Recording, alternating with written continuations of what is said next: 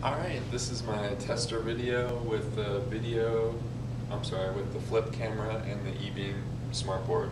See which one's better. So I'm trying to evaluate the integral from 1 to 2 of the function x squared dx.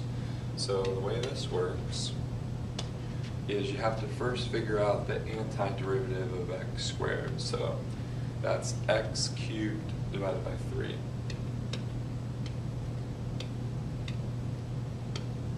And we have to evaluate it from 1 to 2. Now to evaluate integrals, what you do is you find we found the antiderivative, and then now we're just going to plug the 2 in first, and then we'll have a minus sign, and then we'll plug in the bottom number.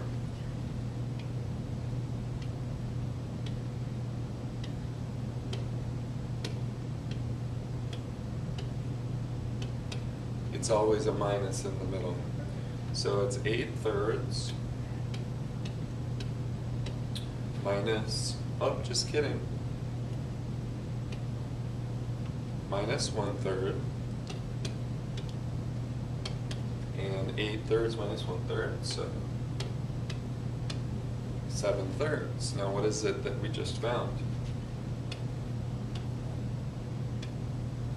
Well, here's the graph, y equals x squared. What we found was the area under the curve from 1 to 2.